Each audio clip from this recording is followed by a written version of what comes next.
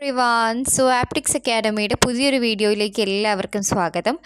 ഇന്ന് നമ്മൾ മുൻപ് ഡിസ്കസ് ചെയ്തിട്ടുണ്ടായിരുന്ന ചൈൽഡ് റൈറ്റ്സ് എന്ന് പറഞ്ഞിട്ടുള്ള ടോപ്പിക്കിൻ്റെ മൂന്നാമത്തെ വീഡിയോ ആയിട്ടാണ് വന്നിട്ടുള്ളത്.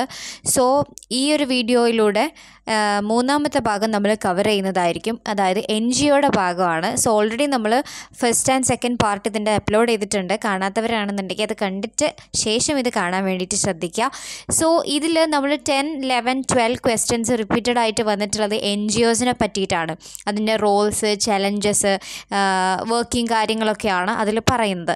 സോ നമുക്ക് അതിലോട്ടേക്ക് നേരെ പോകാം. സോ ഇവിടെ loss and regulations four NGOs ആണ്.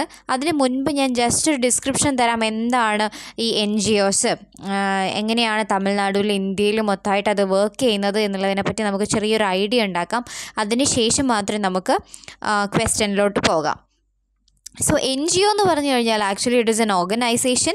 It is formed by A group of individuals. എന്തിനു വേണ്ടിയിട്ടാണ്? ആളുകളുടെ വെൽഫെയറിന്, അതുപോലെ ആനിമൽസിൻ്റെ, ഹ്യൂമൻ റൈറ്റ്സിൻ്റെ, അങ്ങനെ ഒട്ടനവധി കാര്യങ്ങളുടെ വെൽഫെയറിന് വേണ്ടിയിട്ട് പ്രവർത്തിക്കുന്ന ഒരു ഓർഗനൈസേഷനെയാണ് നമ്മൾ NGO എന്ന് പറയുക. ഇത് ഒരു നോൺ പ്രോഫിറ്റ്, അല്ലെങ്കിൽ ഇതൊരു പ്രോഫിറ്റിന് വേണ്ടിയിട്ടായിരിക്കില്ല ഈ ഒരു NGOs, കൂടുതൽ NGOസും വർക്ക് ചെയ്യുന്നത്. ഓക്കെ. ആൻഡ് ഈ NGOs എന്ന് പറഞ്ഞാൽ തന്നെ എന്താണ്? നോൺ ഗവൺമെൻറ് ഓർഗനൈസേഷനാണ്, അല്ലെങ്കിൽ നോൺ ഗവൺമെൻറ്റൽ ഓർഗനൈസേഷൻ. NGO എന്നുള്ളതിൻ്റെ ഫുൾ ഫോമാണ്. ഇതുകൊണ്ട് തന്നെ ഒരു ഗവൺമെൻറ്റിൻ്റെയും ഭാഗമായിട്ടല്ല ഈ ഒരു സ്ഥാപനങ്ങൾ വർക്ക് ചെയ്യുന്നത്. NGOs കൂടുതലായിട്ടും ഫോം ചെയ്യുന്നത് സാധാ സിറ്റിസൻസ് ആണ്, ഓർഡിനറി സിറ്റിസൻസ് ആണ്. മാത്രമല്ല ഇത് ഫണ്ട് ചെയ്യുന്നത് എങ്ങനെയാണ് ഇവർ പ്രവർത്തിക്കുന്നത് എന്നല്ലേ, ഓരോ ഫൗണ്ടേഷൻസ്, ബിസിനസ് സ്ഥാപനങ്ങൾ, ഗവൺമെൻറ്റ്സ്, ചില സമയത്ത് ഫണ്ട് ചെയ്യുന്നത് ഗവൺമെൻറ് ആയിരിക്കും, അല്ലെങ്കിൽ പ്രൈവറ്റ് പേഴ്സൺസ്. ഇവരൊക്കെയാണ് കൂടുതലായിട്ടും ഈ NGOസിന് ഫണ്ട് ചെയ്യാറുള്ളത്. സോ NGOs എന്താണ് എന്നുള്ളതിനെ പറ്റിയിട്ടൊരു പിക്ചർ കിട്ടിയിട്ടുണ്ടാകുമെന്ന് വിചാരിക്കുന്നു. ഇനി നമ്മൾ കുറച്ച് NGOസിൻ്റെ പേര് പറഞ്ഞുതരാം. ലൈക്ക് തമിഴ്നാട് ആൻഡ് ഇന്ത്യ കേന്ദ്രീകരിച്ച് ഉള്ള കുറച്ച് NGOസിനെ നമുക്ക് നോക്കാം. ഒന്നാമത്തേത് Arunodaya centre for street and working children. ഇതാണ് ഒരു NGO എന്ന് പറയുന്നത്. എല്ലാത്തിനെയും പറ്റിയിട്ട് ഞാൻ ഡിസ്ക്രൈബ് ചെയ്യുന്നില്ല. അടുത്തത് തോഴമൈ എന്ന് പറഞ്ഞിട്ട് ഒരെണ്ണമുണ്ട്. Then centre for child rights and development എന്ന് പറഞ്ഞിട്ട് ഒരെണ്ണമുണ്ട്. ടൊലർ എന്ന് പറഞ്ഞിട്ടൊന്നുണ്ട്. Enfold trust, save the children, child rights NGO, cry എന്ന് പറഞ്ഞിട്ട് ഒരെണ്ണമുണ്ട്. അതുപോലെ ബട്ടർഫ്ലൈസ് എന്ന് പറഞ്ഞൊന്നുണ്ട്. സലാം ബാലക് ട്രസ്റ്റ് ഉണ്ട്. അങ്ങനെ ഒത്തിരി ഉണ്ട്. ഇതിൽ ഓർത്ത് വയ്ക്കാൻ പറ്റുന്ന 2-3 എക്സാമ്പിൾസൊക്കെ ആക്കി എഴുതി കഴിഞ്ഞാൽ നല്ലതാണ്. അപ്പോൾ ഈ ട്രസ്റ്റുകളൊക്കെ നമ്മൾ ഇൻ ഡീറ്റെയിൽ ഓരോന്നും എക്സ്പ്ലെയിൻ ചെയ്ത് പോയി കഴിഞ്ഞാൽ അത് കഴിയില്ല. അപ്പോൾ ഈ ട്രസ്റ്റുകളുടെ പേര് ഞാൻ പറഞ്ഞിട്ടുണ്ടല്ലോ, അത് വെച്ചിട്ട് നിങ്ങൾ സെർച്ച് ചെയ്തിട്ട് കൂടുതൽ ഇൻ ഡീറ്റെയിൽ നിങ്ങൾക്ക് പഠിക്കണമെന്നുണ്ടെങ്കിൽ ഈ കാര്യങ്ങൾ സെർച്ച് ചെയ്യുക. ഇതിനെപ്പറ്റിയുള്ള കൂടുതൽ ഡിസ്ക്രിപ്ഷൻസും കാര്യങ്ങളും നിങ്ങൾക്ക് കിട്ടും. സോ ആ പോയിൻറ്റ്സും കൂടെ ഉൾക്കൊള്ളിച്ച് നിങ്ങൾക്ക് നിങ്ങളുടെ നോട്ട്സ് മേക്ക് ചെയ്യാൻ പറ്റുന്നതാണ്. ഓക്കെ, ഇനി നമുക്ക് ക്വസ്റ്റ്യനിൽ വന്നിട്ടുള്ള കുറച്ച് കാര്യങ്ങൾ നോക്കാം. ആദ്യമായിട്ട് എന്താണ്? Loss and regulations four NGOs ആണ്. Some constitutional provisions for non governmental organisations R enlisted below. എന്താണെന്ന് നോക്കാം. ഒന്നാമത്തേതാണ് article 43. This mentions the state's aims and objective of encouraging cooperatives in rural areas. Article 19(1)(c) പ്രകാരം involves the right to form association. അതായത് ആളുകൾക്ക് association form ചെയ്യാനുള്ള right ഉണ്ട്. The concurrent list in entry 28 indulges charitable institutions, charity, religious and charitable endowments and religious songs institution. അപ്പോൾ വ്യത്യസ്ത തരത്തിലുള്ള institutions ആണ് ഉണ്ടാവാറുള്ളത്. അപ്പോൾ ഈ ആർട്ടിക്കിൾ 19 പ്രകാരം എല്ലാവർക്കും അസോസിയേഷൻസ് സ്വന്തമായിട്ട് തുടങ്ങാനുള്ള റൈറ്റ് ഉണ്ട്. ഇനി നമുക്ക് ഒരു NGOയുടെ റോൾ എന്താണ്? അതായത് നമ്മുടെ ഈ ചൈൽഡ് റൈറ്റ്സ് ആൻഡ് പ്രൊട്ടക്ഷൻ എന്നുള്ള പേപ്പറിൽ എന്തുകൊണ്ടായിരിക്കും ഈ NGOനെ പറയുന്നത്? ഇവരുടെ റൈറ്റ്സുമായി ബന്ധപ്പെട്ട NGOക്ക് എന്തൊക്കെയാണ് ചെയ്യാനുള്ളത്, അവരുടെ റോൾ എന്താണെന്നാണ് നമ്മൾ നോക്കാൻ പോകുന്നത്. So the NGOs work in favour of political and social change at A larger scale or sometimes very locally. ചില സമയത്ത് വളരെയധികം മാറ്റങ്ങൾ ഉണ്ടാക്കാൻ വേണ്ടിയിട്ട് NGOസിന് സാധിക്കും. ഇവർ ഇൻ ഫേവർ ഓഫ് പൊളിറ്റിക്കൽ അല്ലെങ്കിൽ സോഷ്യൽ ചേഞ്ച് ഉണ്ടാക്കാൻ, രാഷ്ട്രീയപരമായിട്ടോ സാമൂഹികപരമായിട്ടുള്ള മാറ്റങ്ങൾ ചെറിയ തോതിലോ വലിയ തോതിലോ ഉണ്ടാക്കാൻ വേണ്ടിയിട്ട് NGOസിന് സാധിക്കാറുണ്ട്. they play a prominent role in improving the communities, developing society and encouraging. Okay, അപ്പോൾ ഈ NGOs എന്ത് ചെയ്യുന്നുണ്ട്? ഒരുപാട് കമ്മ്യൂണിറ്റീസിനെ അതുപോലെ തന്നെ സൊസൈറ്റീസിനെ ഒക്കെ എൻകറേജ് ചെയ്യുന്നുണ്ട്, അതിൻ്റെ ഡെവലപ്മെൻറ്റിന് ഒക്കെ സഹായിക്കുന്നുണ്ട്. ഓക്കെ, ഒരുപാട് റോൾ അതിനുണ്ട്. നമുക്ക് തന്നെ അറിയാം, നമ്മുടെ നാട്ടിൽ ഒത്തിരി NGOs ഉണ്ട്. സ്റ്റുഡൻസിന് വേണ്ടിയിട്ടുള്ള NGOs ഉണ്ട്, അതുപോലെ തന്നെ ഓരോ കമ്മ്യൂണിറ്റിക്ക് വേണ്ടിയിട്ടും ഓരോ പ്രത്യേക വിഭാഗങ്ങൾക്ക് വേണ്ടിയിട്ടും NGOs വർക്ക് ചെയ്യുന്നുണ്ട് അല്ലേ. സ്റ്റുഡൻറ്റ് കമ്മ്യൂണിറ്റിക്കൊക്കെ പ്രത്യേകിച്ച് എഡ്യൂക്കേഷണൽ ആവശ്യത്തിന് വേണ്ടിയിട്ടൊക്കെ ഒത്തിരി NGOs ഉണ്ട്. അപ്പോൾ അതുപോലെ തന്നെ ഈ NGOs ചെയ്യുന്നത് എന്താണ്? ഈ പലതരം കമ്മ്യൂണിറ്റീസിനെ അതുപോലെ തന്നെ സൊസൈറ്റീസിനെയൊക്കെ അതിൻ്റെ ഡെവലപ്മെൻറ്റിനും ഒക്കെ വേണ്ടിയിട്ട് എൻകറേജ് ചെയ്യുന്നുണ്ട് NGOs. അതിൻ്റെ കണ്ടിന്യൂഷൻ താഴേക്ക് ഇറങ്ങിപ്പോയതാണ് കേട്ടോ. Citizen participation and encouraging citizens participation, ആളുകളുടെ പാർട്ടിസിപ്പേഷൻ എൻകറേജ് ചെയ്യുന്നുണ്ട് എന്നുള്ളതാണ്. Next one is the contribution of NGOs in India has made the right to information or RTI possible in India. ഈ NGOസിൻ്റെ ഇടപെടലുകൾ കൊണ്ടാണ് ഇന്ത്യയിൽ റൈറ്റ് ടു ഇൻഫർമേഷൻ എന്ന് പറഞ്ഞിട്ടുള്ള അല്ലെങ്കിൽ RTI എന്ന് പറഞ്ഞിട്ടുള്ള ഈ ആക്ട് നടപ്പിലാകുന്നത് അല്ലേ. റൈറ്റ് ടു ഇൻഫർമേഷൻ, ഏത് കാര്യത്തിനെ പറ്റി നമുക്ക് അറിയാനുള്ള ഒരു അവകാശമുണ്ട്. സോ അത് പോസിബിൾ ആവുന്നത് ഈ ഒരു പലതരം NGOs വന്നതിന് ശേഷമാണ്. ഇങ്ങനെയുള്ള RTI പോലെയുള്ള സംഭവങ്ങളൊക്കെ എന്താണ് പ്രാക്ടിക്കലി പോസിബിൾ ആക്കുന്നത്. സോ നമുക്കറിയാം, നമ്മുടെ കോൺസ്റ്റിറ്റ്യൂഷനിലായിട്ടും ഒരുപാട് റൂൾസും റെഗുലേഷൻസും ആക്റ്റുകളും റൈറ്റ്സും ഒക്കെ പറയുന്നുണ്ട്. പക്ഷേ ഇതിൽ ഏതൊക്കെ നടപ്പിലാകുന്നുണ്ട്, പോസിബിൾ ആവുന്നുണ്ട് നമുക്ക് തന്നെ ഒന്ന് ചിന്തിച്ചാൽ മനസ്സിലാക്കാൻ പറ്റുന്നേ ഉള്ളൂ. സോ ഈ RTI പോലെയുള്ള എന്താ പറയുക ആക്റ്റുകളെ അല്ലെങ്കിൽ റൈറ്റ്സിനെയൊക്കെ നമ്മളിലേക്ക് അല്ലെങ്കിൽ പോസിബിൾ ആക്കുന്നത് ഇതുപോലെയുള്ള NGOs കാരണമാണ്. It also ensured the promotion of the right to shelter by introducing NGOs like SPARC and യുവ. ഈ സ്പാർക്ക് ആൻഡ് യുവ എന്നൊക്കെ പറയുന്ന NGOs ഒക്കെ വന്നതിന് ശേഷം ആളുകൾക്ക് റൈറ്റ് ടു ഷെൽട്ടർ അല്ലേ, താമസിക്കാനുള്ള അവകാശം, സ്വന്തമായി ജീവിക്കാനുള്ള അല്ലെങ്കിൽ ഒരു മേൽക്കൂരയ്ക്കുള്ള അവകാശം അല്ലെങ്കിൽ എവിടെയെങ്കിലും പാർക്കാനുള്ള അവകാശമൊക്കെ ഉറപ്പുവരുത്തിയത് ഇതുപോലെയുള്ള NGOs വന്നതിന് ശേഷമാണ്. കുറച്ച് എക്സാമ്പിളാണ് പറഞ്ഞത്, സ്പാർക്ക് ആൻഡ് യുവ.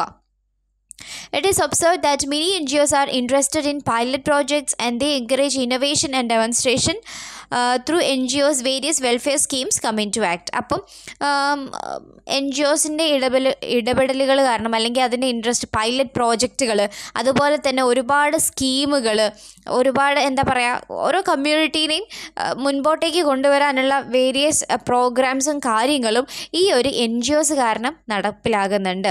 സോ ഈ പോയിൻറ്റ്സ് ഒന്നും കൂടെ നോക്കുക. നിങ്ങൾക്കിത് സ്ക്രീൻഷോട്ട് എടുത്ത് വെക്കാം കേട്ടോ. ഇത് നിങ്ങളുടെ PDF-ലുള്ള പോയിൻറ്റ്സ് തന്നെയാണ്.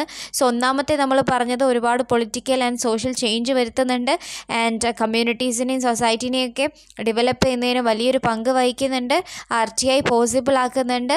സ്പാർക്ക് ആൻഡ് യുവ പോലെയുള്ളത് റൈറ്റ് ടു ഷെൽട്ടർ ഉറപ്പ് വരുത്തുന്നുണ്ട്. അടുത്തത് പൈലറ്റ് പ്രോജക്റ്റുകളും ഒരുപാട് വെൽഫെയർ സ്കീമുകളും ഒക്കെ നടപ്പിലാകുന്നത് ഇതുപോലെയുള്ള NGOs കാരണമാണ്. So this is the role of NGOs in ഈ ചൈൽഡ് പ്രൊട്ടക്ഷൻ റൈറ്റ്സിൻ്റെ സംഭവത്തിൽ. നെക്സ്റ്റ് നോക്കുക, what are the challenges faced by NGOs എന്ന് പറഞ്ഞൊരു ക്വസ്റ്റ്യൻ ഉണ്ടായിരുന്നു. So the challenges faced by NGOs R enlisted below. That is asymmetry of power, NGOs for namesake, political activism, obnoxious agenda, absence of strategic planning, poor governance and networking, lack of social work or volunteerism. So ഈ points ഒക്കെ പറയുന്നത് എന്താണ്? Challenges ആണ്, NGOs face ചെയ്യുന്ന challenges ആണ് ഇത് പറയുന്നത്. So നമുക്ക് ജസ്റ്റ് കുറച്ച് കാര്യങ്ങൾ ഇതൊന്ന് എക്സ്പ്ലെയിൻ ചെയ്തിട്ട് പോകാം. സോ ഇതിലുള്ള first one asymmetry of power. അതുകൊണ്ട് തന്നെ നമുക്ക് മനസ്സിലാക്കാം ഒരു സിമെട്രിക്കൽ അല്ല അല്ലേ, ഡിവിഷൻ കറക്റ്റായിട്ട് വരുന്നതാണ് സിമെട്രിക്കൽ എന്ന് പറയുന്നത്. രണ്ട് ഭാഗം ഒരുപോലെ ഐഡൻറ്റിക്കലായിട്ട് തോന്നുന്നത്. പക്ഷേ അസിമെട്രി ഓഫ് പവർ ആണ് ഇവിടെ നടക്കുന്നത്. അതായത് വലിയ വലിയ MNCs ഒക്കെ ഫണ്ട് ചെയ്യുന്ന NGOs ഉണ്ട്. അവർക്ക് അവരുടെ കാര്യങ്ങളൊക്കെ ദൗത്യങ്ങളൊക്കെ ഭയങ്കരമായിട്ട് വലിയ വലിയ പ്രോജക്ട്സും കാര്യങ്ങളൊക്കെ ആയിട്ട് നടത്താൻ വേണ്ടി പറ്റുന്നുണ്ട്. എന്നാൽ ചെറിയ ചെറിയ NGOs, കുറച്ച് സാധാ ഓർഡിനറി പീപ്പിൾ നടത്തുന്ന NGOസിനെ ഫണ്ട് ചെയ്യാനൊന്നും ആരും ഇല്ലാത്തത് കാരണം അവർക്ക് ഒരുപാട് പ്രോജക്ട്സ് ഉണ്ടാവും, പക്ഷെ അത് നടപ്പിലാക്കാൻ സാധിക്കാതെ വരുന്നുണ്ട്. സോ അതാണ് അസിമെട്രി ഓഫ് പവർ എന്നുള്ളത്. മനസ്സിലായെന്ന് വിചാരിക്കുന്നു. NGOസിനെ പല MNCകളും ഒക്കെ ആയിട്ട് കാറ്റഗറൈസ് ചെയ്യപ്പെടുന്ന സമയത്ത് അവരെന്ത് ചെയ്യുന്നുണ്ട്, വലിയ വലിയ ആളുകൾ ഇതിന് ഫണ്ട് ചെയ്തിട്ട് അവർക്ക് വലിയ പ്രോജക്ട്സും ഓപ്പറേഷൻസും കാര്യങ്ങളൊക്കെ ചെയ്യാൻ വേണ്ടി പറ്റുന്നുണ്ട്.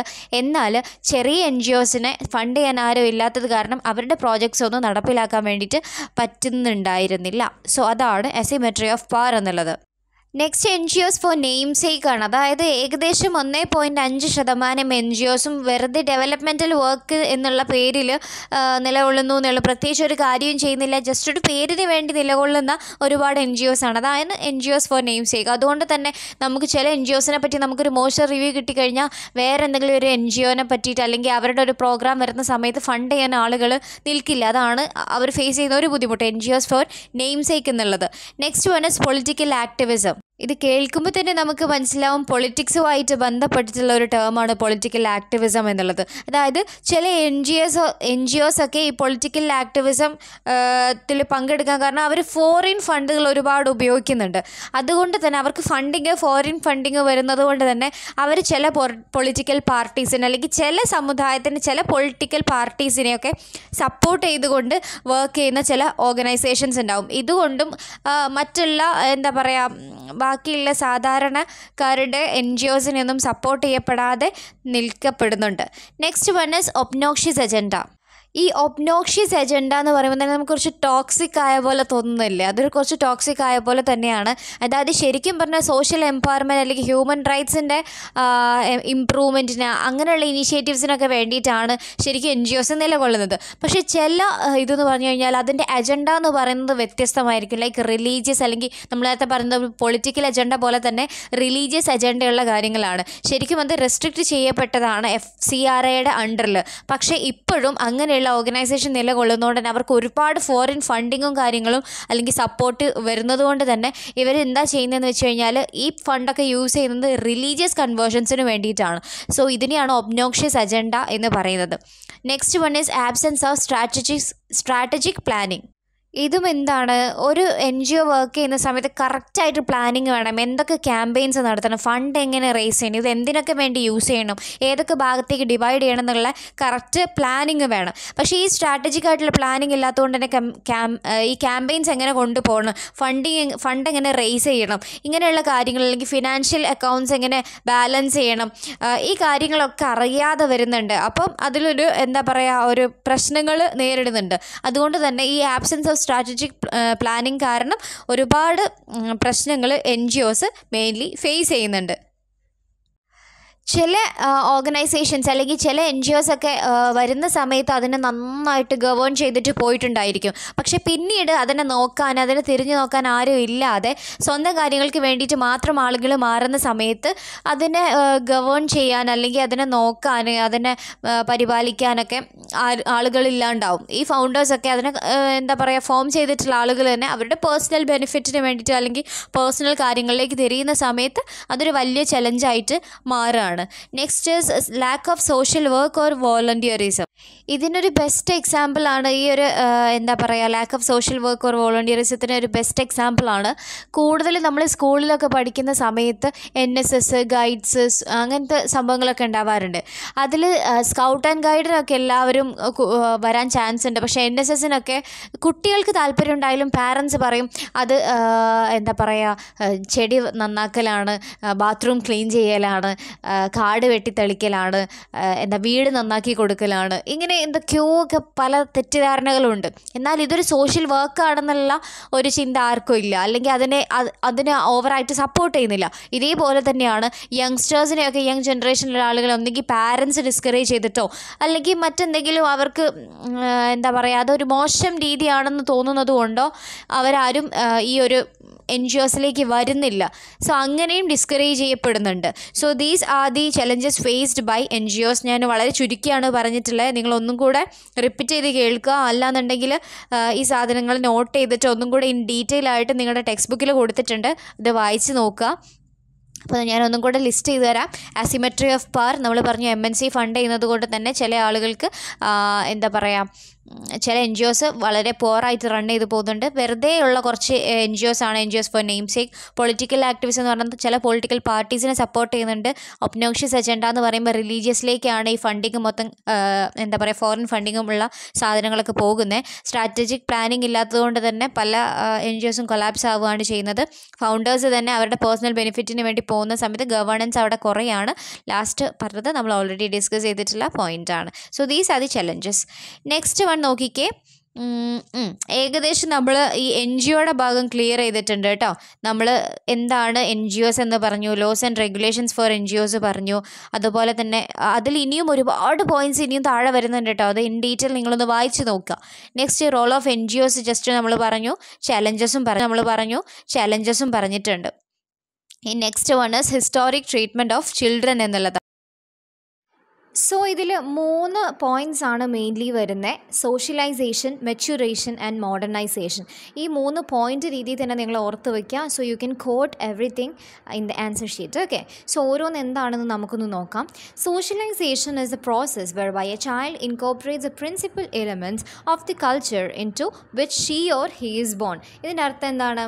ഒരു കുട്ടി, അത് ആൺകുട്ടിയോ പെൺകുട്ടിയോ ആയിക്കോട്ടെ, അവർ ജനിച്ചിട്ടുള്ള, അതായത് അവർ വളർന്നിട്ടുള്ള ആ കൾച്ചറിൻ്റെ പ്രിൻസിപ്പലായിട്ടുള്ള എലമെൻസിനെയൊക്കെ ഉൾക്കൊള്ളുന്ന ആ ഒരു പ്രോസസ്സിനെയാണ് സോഷ്യലൈസേഷൻ എന്ന് പറയുക. ഇൻകോർപ്പറേറ്റ് ചെയ്യുന്ന ആ ഒരു പ്രോസസ്സിനെയാണ് സോഷ്യലൈസേഷൻ എന്ന് പറയുക. ഒരു ആൺകുട്ടിയോ അല്ലെങ്കിൽ ഒരു പെൺകുട്ടിയോ അവർ ജനിച്ചിട്ടുള്ള ആ ഒരു സംസ്കാരം, ആ ഒരു കൾച്ചറിൻ്റെ പ്രിൻസിപ്പൽ എലമെൻസിനെ ആക്സെപ്റ്റ് ചെയ്യുക അല്ലെങ്കിൽ ഉൾക്കൊള്ളുക എന്നുള്ള ഈ ഒരു പ്രോസസ്സിനെയാണ് സോഷ്യലൈസേഷൻ എന്നുള്ളത് പറയുന്നത്. നെക്സ്റ്റ് വൺ എന്താണ്? മെച്യൂറേഷൻ. അത് നമുക്ക് എല്ലാവർക്കും അറിയുന്നതാണ്. എന്താണ് മെച്യൂറേഷൻ? Is the biological process of growing up. നമ്മളുടെ ബയോളജിക്കൽ പ്രോസസ്സ്, നമ്മൾ ചെറിയ കുട്ടികളിൽ നിന്നും വലിയ കുട്ടികളാകുന്ന ആ ഒരു മെച്യൂറേഷൻ പ്രോസസ്സിനെയാണ് മെച്യൂറേഷൻ എന്ന് പറയാം. ഗ്രോയിങ് അപ്പ് പ്രോസസ്സിനെയാണ് മെച്യൂറേഷൻ എന്ന് പറയാം. Next one is modernisation. It is A large scale transformation of ഇക്കണോമീസ് in societies of European countries first and then others. അതായത് എന്ത് വന്നു കഴിഞ്ഞാലും ഫസ്റ്റ് മാറ്റങ്ങൾ വരെ യൂറോപ്യൻ കൺട്രീസാണ്. അപ്പോൾ മോഡേണൈസേഷൻ എന്ന് പറഞ്ഞു കഴിഞ്ഞാൽ അത് ലാർജ് സ്കെയിലുള്ളൊരു ട്രാൻസ്ഫർമേഷനാണ് എക്കണോമീസിൻ്റെയും സൊസൈറ്റീസിൻ്റെയും. ആദ്യം യൂറോപ്യൻ രാജ്യങ്ങളിൽ വരും, പിന്നീട് ബാക്കിയുള്ള രാജ്യങ്ങളിലേക്കും അത് പടരും. സോ ഇതിൻ്റെ ഭാഗമായിട്ട് വരുന്നതാണ് ഇൻഡസ്ട്രിയലൈസേഷനും അർബനൈസേഷനും. Okay, and the expansion of capitalistic systems of economic organisation. So ഇതൊക്കെ ഈ ഒരു മോഡേണൈസേഷൻ്റെ ഭാഗമായിട്ട് വരുന്നതാണ്. The most dramatic changes in socialisation and മെച്യൂറേഷൻ of children come from the impact of modernisation. So ഈ ഒരു മോഡേണൈസേഷൻ എന്നുള്ള ഒരു പ്രോസസ്സാണ് മെച്യൂറേഷനും സോഷ്യലൈസേഷനും കാരണമാകുന്നത്. അത് ഇൻ്റർലിങ്ക്ഡ് ആണെന്നുള്ളതാണ് അവസാനത്തെ പോയിൻ്റ് കൊണ്ട് സൂചിപ്പിക്കുന്നത്. So this is all about socialisation, മെച്യൂറേഷൻ and modernisation. അപ്പോൾ ഇതാണ് നമ്മൾ ഈ ഒരു ക്വസ്റ്റ്യൻ വന്നു കഴിഞ്ഞാൽ, ഹിസ്റ്റോറിക് ട്രീറ്റ്മെൻറ്റ് ഓഫ് ചിൽഡ്രൻ എന്ന ക്വസ്റ്റ്യൻ വന്നു കഴിഞ്ഞാൽ എഴുതേണ്ടത്. നെക്സ്റ്റ് വൺ നമുക്ക് നോക്കാം. Childhood in the ancient world. Ancient വേൾഡിൽ എങ്ങനെയായിരുന്നു കുട്ടികളെ ട്രീറ്റ് ചെയ്തിരുന്നത് എന്നുള്ള കാര്യങ്ങളാണ് ഈ ഒരു ഭാഗത്ത് ഡീൽ ചെയ്യുന്നത്. സോ അത് ജസ്റ്റ് വായിച്ചാൽ തന്നെ മനസ്സിലാകുന്ന കാര്യമാണ്. ഞാൻ ജസ്റ്റ് അതിൻ്റെ ഒരു ബ്രീഫായിട്ടുള്ള കാര്യം മാത്രം ഒന്ന് പറഞ്ഞു തരികയാണ്. ആൻഷ്യൻ വേൾഡിലെന്ന് പറഞ്ഞു കഴിഞ്ഞാൽ കുട്ടികളെ ഇവരുടെ ഈ ഒരു സംഭവങ്ങളൊക്കെ കാവ് ചെയ്യപ്പെട്ടിട്ടുണ്ടായിരുന്നു. ഗ്രീക്ക് വേസസിലും റോമൻ സാർക്കോഫാഗിലും ഒക്കെ ഇങ്ങനെ കാവ് ചെയ്യപ്പെട്ട് അല്ലെങ്കിൽ വരച്ച് വയ്ക്കപ്പെട്ടിട്ടുണ്ടായിരുന്നു. അപ്പോൾ ഒരുപാട് ആൻഷ്യൻ ട്രീറ്റിസൈസസ് ഒക്കെ ഉണ്ടായിരുന്നു. എന്തിൻ്റെ പേരിൽ? ചിൽഡ്രൻ ഡിസീസസും അവരുടെ റെക്കഗ്നീഷനും ഒക്കെ പറഞ്ഞിട്ട് അഡൽട്ട്സിൽ നിന്നും ഒരുപാട് ഡിഫറെൻ്റ് ആയിട്ട് തന്നെ വേണം കുട്ടികളെ കാണാൻ വേണ്ടിയിട്ട് എന്നുള്ളതൊക്കെ ആയിരുന്നു അന്നത്തെ ഒരു സങ്കല്പം. മാത്രമല്ല അവരുടെ ഒരു ഗ്രോയിങ് സ്റ്റേജ് ഉണ്ടല്ലോ, അവരുടെ ആ ഒരു ഗ്രോത്ത്, അവരെങ്ങനെയാണോ വാല്യുബിൾ ആകുന്നത്, ഫ്രജൈൽ ആകുന്നത്, പ്ലേഫുൾ ആകുന്നത്, സ്ട്രോങ് ആവുന്നത് എന്നുള്ളതൊക്കെ അവരുടെ ആ ഒരു ഗ്രോത്തിനെ നല്ല രീതിയിൽ അനലൈസ് ചെയ്തിട്ടുണ്ടായിരുന്നു. അഡൽട്ട്സിൽ നിന്നും വളരെ ഡിഫറെൻ്റ് ആയിട്ട് കുട്ടികളെ കണ്ടതുകൊണ്ട് തന്നെ അവർക്ക് വേണ്ടിയുള്ള പ്രൊട്ടക്ഷൻസും കാര്യങ്ങളും അഡൽട്ട്സിൽ നിന്നുള്ള അബ്യൂസിനെയൊക്കെ എഗെയിൻസ്റ്റ് ആയിട്ടുള്ള അവർക്ക് വേണ്ട പ്രൊട്ടക്ഷൻസും കാര്യങ്ങളൊക്കെ നൽകാൻ വേണ്ടിയിട്ട് ശ്രമിച്ചിട്ടുണ്ടായിരുന്നു. ആൻഷ്യൻ ഫിലോസഫേഴ്സ് ആയിട്ടുള്ള പ്ലേറ്റോ, അരിസ്റ്റോട്ടിൽ ഒക്കെ ഈ ചൈൽഡ് റെയറിങ് പ്രാക്ടീസസിനെയൊക്കെ നന്നായിട്ട് പ്രൊമോട്ട് ചെയ്തിട്ടുള്ള ആളുകളാണ്.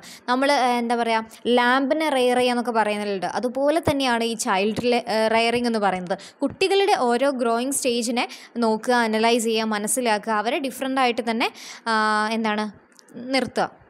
ഇവർ ഉപേക്ഷിച്ചിട്ടുള്ള ഓരോ ടോയ്സസ് ആയാലും അങ്ങനെയുള്ള സംഭവത്തിൽ നിന്നാണ് നമുക്ക് മനസ്സിലാകുന്നത് എങ്ങനെയായിരുന്നു അവർ ട്രീറ്റ് ചെയ്തിട്ടുണ്ടായിരുന്നത്. സോ കുറച്ച് ഡോൾസും അതുപോലെ തന്നെ വെപ്പൺസിൻ്റെയൊക്കെ കുറച്ച് ഭാഗങ്ങളൊക്കെ നമ്മൾ കണ്ടെത്തിയിട്ടുണ്ടായിരുന്നു. നമ്മളല്ല, അതിനെ കണ്ടെത്തിയിട്ടുണ്ടായിരുന്നു. പിന്നെ എപ്പിറ്റാഫ്സ് ഉണ്ടാവില്ലേ, ഈ മരിച്ചു കഴിഞ്ഞിട്ട് ഹെഡ് സ്റ്റോണൊക്കെ പോലെ എഴുതി വെക്കുന്നത്, അങ്ങനത്തെ എപ്പിറ്റാഫ്സിൻ്റെ മുകളിൽ അത് നോക്കിക്കഴിഞ്ഞാൽ നമുക്ക് മനസ്സിലാവും ആൻഷ്യൻ പാരൻസൊക്കെ അവരുടെ കുട്ടികളുടെ ഡെത്തിന് മോൺ ചെയ്തിട്ടുണ്ടായിരുന്നു എന്നുള്ളത്. പ്ലേറ്റോ ആണെങ്കിലും അരിസ്റ്റോട്ടിൽ ആണെന്നുണ്ടെങ്കിലും ചൈൽഡ്ഹുഡിൻ്റെ 5 സ്റ്റേജസിനെ അനലൈസ് ചെയ്തിട്ടുണ്ടായിരുന്നു. ആ 5 സ്റ്റേജസിനെയാണ് നമ്മൾ അടുത്തതായിട്ട് നോക്കാൻ പോകുന്നത്. First one is babyhood. അതെന്ന് പറഞ്ഞു കഴിഞ്ഞാൽ നമ്മുടെ ബർത്ത് മുതൽ 2 വയസ്സാകുന്ന വരെയുള്ള സമയത്തിനെയാണ് ബേബിഹുഡ് എന്ന് പറയുന്നത്. Until the child is വീൻഡ് and can talk. കുട്ടികൾക്ക് സംസാരിക്കാനുള്ളൊരു പ്രായം, അതായത് സംസാരിച്ചു വരുന്ന ഒരു പ്രായമാകുന്ന വരെയുള്ള സമയത്തിനെയാണ് ബേബിഹുഡ് എന്ന് പറയുക, ജനിച്ചത് മുതൽ 2 വയസ്സ് വരെ. Next one is the early pre school age from 2 to 3 years or later. അതായത് 2 മുതൽ 3 വയസ്സ് വരെയുള്ള ആ ഒരു സമയമുണ്ടല്ലോ, ഈ ഒരു സമയം എന്ന് പറഞ്ഞു കഴിഞ്ഞാൽ ചൈൽഡ് സെപ്പറേറ്റ് ഇമോഷണലി അവരുടെ പാരൻസിൽ നിന്നും മദറിൽ നിന്നും ഡിറ്റാച്ച് ആകുന്ന ഒരു സമയമാണ് അല്ലേ, പാലുകുടിയൊക്കെ നിർത്തുന്ന ആ ഒരു സമയമാണ്.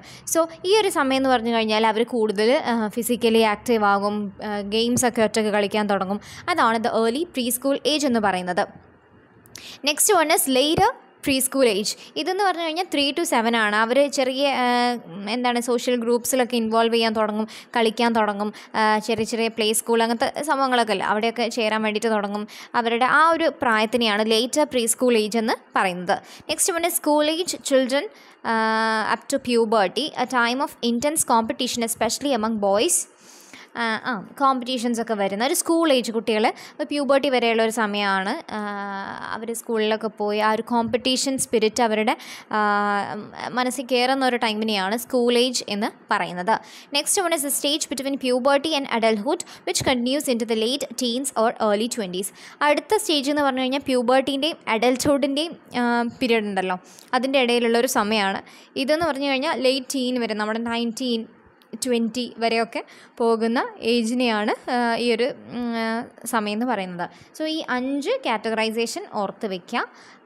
സോ ഇത്രയാണ് ഈ ഒരു ഭാഗത്ത് വരുന്നത്. ഇനി നമ്മുടെ സിലബസിലില്ല, എന്നാലും കുറച്ച് ഇമ്പോർട്ടൻ്റ് ആയിട്ടുള്ള ഒരു ഭാഗമായിട്ട് വന്നിട്ടുണ്ടായിരുന്ന ഒരു സംഭവം നമ്മൾ പറഞ്ഞിട്ടുണ്ടായിരുന്നു അല്ലേ, ക്വസ്റ്റ്യൻസ് ഡിസ്കസ് ചെയ്ത സമയത്ത് നമ്മൾ അതിലൊരു ക്വസ്റ്റ്യൻ പറഞ്ഞിട്ടുണ്ടായിരുന്നു. അതായത് ഈ സ്പെഷ്യൽ നീഡ്സ് ആവശ്യമായിട്ടുള്ള ചിൽഡ്രൻ ഉണ്ടല്ലോ അവരെ പറ്റിയുള്ളൊരു ക്വസ്റ്റ്യൻ നമ്മൾ കണ്ടിട്ടുണ്ടായിരുന്നു. പക്ഷേ നമ്മുടെ സിലബസിൽ വലിയ രീതിയിൽ അത് പറയുന്നില്ല എങ്കിൽ പോലും അതിൻ്റെ ക്വസ്റ്റ്യൻ കണ്ടിട്ടുണ്ട്. ചെയ്ത question number 9 till about education of children with special needs എന്നുള്ളത്. സോ അതിൻ്റെ ആൻസർ എന്നോണം ഞാനൊരു PDF അറ്റാച്ച് ചെയ്യുന്നുണ്ട് ഈ ഒരു വീഡിയോയുടെ താഴെ. സോ ആ PDF നോക്കിയിട്ട് നിങ്ങൾ മനസ്സിലാക്കുക. ഞാൻ ജസ്റ്റ് ഒന്ന് അതിനെ മൊത്തത്തിലൊന്ന് പറഞ്ഞുതരാം. അതായത് സ്പെഷ്യൽ നീഡ്സ് വേണ്ടിയിട്ടുള്ള സ്റ്റുഡൻസിന്, ചിൽഡ്രനെ 5 ആയിട്ടാണ് ക്ലാസിഫൈ ചെയ്തിരിക്കുന്നത്. മെയിൻലി 5 ആയിട്ടാണോ, 5ഒന്നും അല്ല, ഒത്തിരി ഉണ്ട്. പക്ഷേ ഒരു 5 കാറ്റഗറീസ് ആയിട്ട് മാറ്റുമ്പോൾ നമുക്ക് മനസ്സിലാവും. Physical impairment, visual impairment, hearing and speech impairment, law mental ability, learning disability എന്നൊക്കെ പറഞ്ഞിട്ട്. സോ ഇതിനെ ഡീറ്റെയിൽ ആയിട്ട് നിങ്ങൾക്ക് വായിച്ച് നോക്കാം. താഴെ ഒരു PDF അറ്റാച്ച് ചെയ്യുന്നുണ്ട്.